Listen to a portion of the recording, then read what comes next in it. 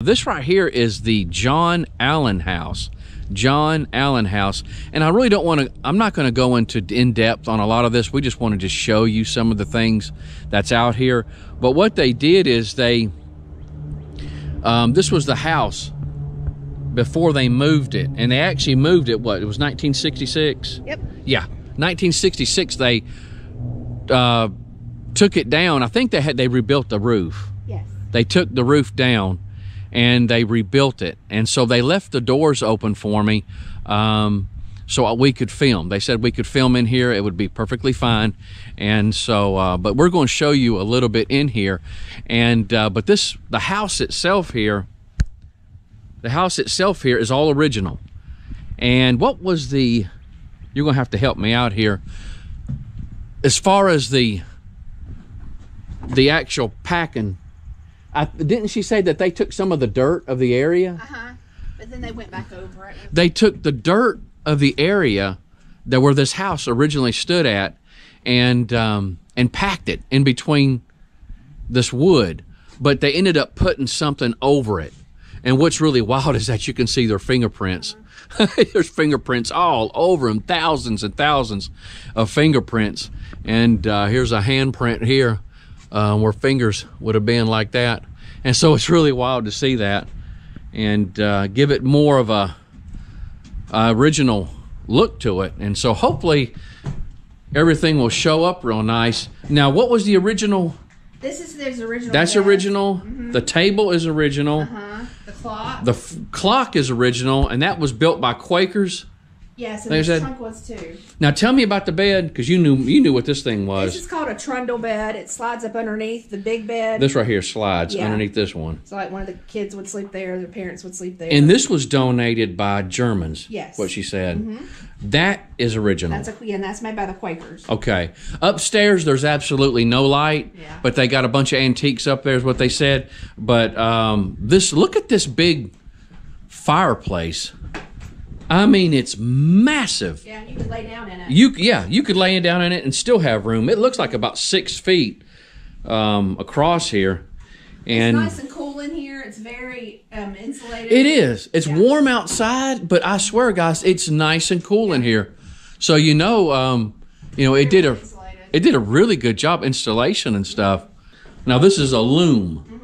They think this room right here was John Allen's store. She said he sold fabric and needles and threads, and she said eventually like hats and gloves and things like that. Yeah. In here, but they made it into a loom room. That wrong? Loom room. Loom room. It's a loom room. I tell you what, it's a whole lot different back then. I'm just amazed that they can make up a contraption like this to do what it does here. I'm just absolutely amazed. Of course, but they didn't have television and smartphones and... And then there's your smokehouse. Yeah, this right here is a smokehouse. This is not original to the house. Somebody else had moved this here that's about the same time here. And this was built by Eagle Scouts? Or the frame was built by Eagle Scouts, the lean-to. Okay. That's an oven, a bread oven. Okay. What a house would be like in the 1700s. They called it the back country. The back country.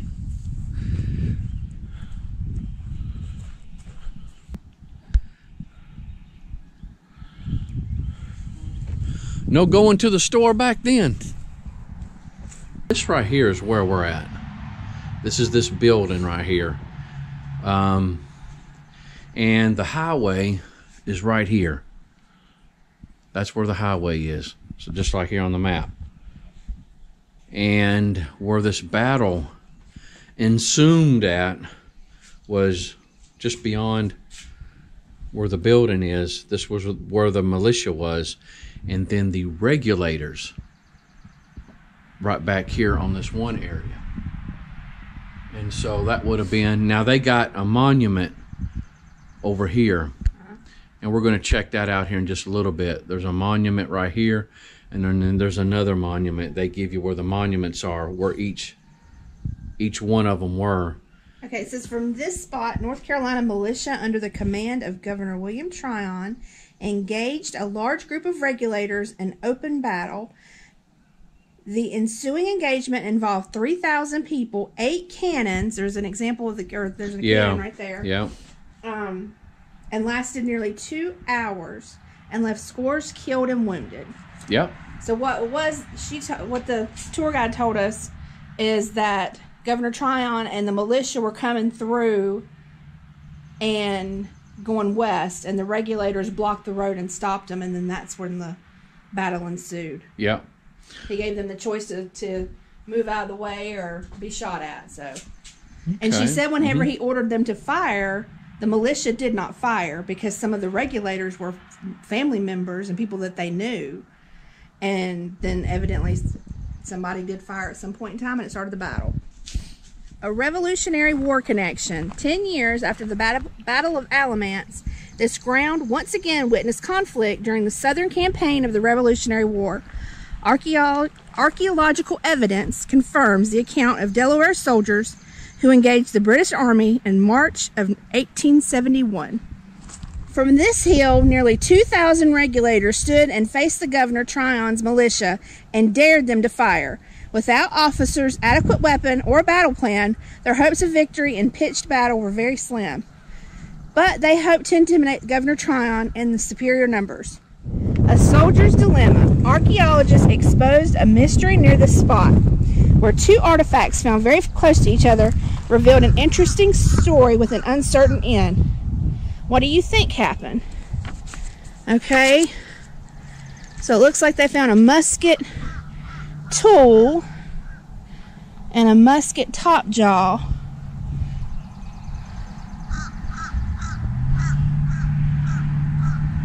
Yeah. So this discovery indicates during the 1771 Battle of Alamance, a soldier experienced problems with his musket. Huh. They could tell that? I guess because it came apart. I don't know. That's kind of crazy. God, you would think it would just over time it just rusted and came apart itself. They were in 2 separate areas. Oh. Huh. So it says he could have been killed before he was able to correct the problem. Pugh's Rock. Local legend holds that regulator James Pugh used this rock as a fighting position during the battle. But deeper research revealed a mystery of mistaken identity, leaving more questions than answers. So she told us during the tour that they're not sure if the actual battle happened right here. She thinks it happened further down past like where the house is. Okay. Area. But they do think it happened in this area because of the hill on both sides. Yeah. And here we are coming up upon the highway. Do you remember what she called this highway? Hillsboro? Yeah. The Hillsboro Salisbury Highway. Okay, this was once the Hillsboro Salisbury Highway, if I remember correctly. Yep, that's what she said. This is the Battle of Alamance Monument. Over a century after the battle, local citizens built this monument to assert the claim that the Battle of Alamance was the first battle of the Revolution and that the regulators fought for liberty. Learn what might have prompted them to make this argument and why the full story is more complicated. Does it show a map? On the map, which is this the regulator one? This is the one that was erected in 1880. The what now? This monument was erected in 1880. The one over there was erected in 1901. All right, there's another one over here. This is the Colonial Column. It was built in 1901 and commemorating the regulator James Hunter and North Carolina's role in the American Revolution. Amid controversy, it was moved from the Guilford Courthouse National Military Park to Alamance Battleground in 1962. Okay. So this was once at the Guilford County. In Guilford County, it got moved to Alamance County. Okay. Huh. So this is one of the monuments? Yeah. That's okay. That's one, and this is one. This is one was erected in 1880, and this one was erected in 1901. Okay. But it was moved here in 1962. And our tour guide lady said, it says on here that this was the first battle of the American Revolution. or the Revolutionary War. She said that this battle really didn't have anything to do with the Revolutionary War. They weren't fighting England. They were fighting some crooked politicians. Yeah, it's basically what they were doing. I mean, yeah. So she said she said on the monuments it says that it's the first battle of the Revolutionary War, but she said really it wasn't what it was about.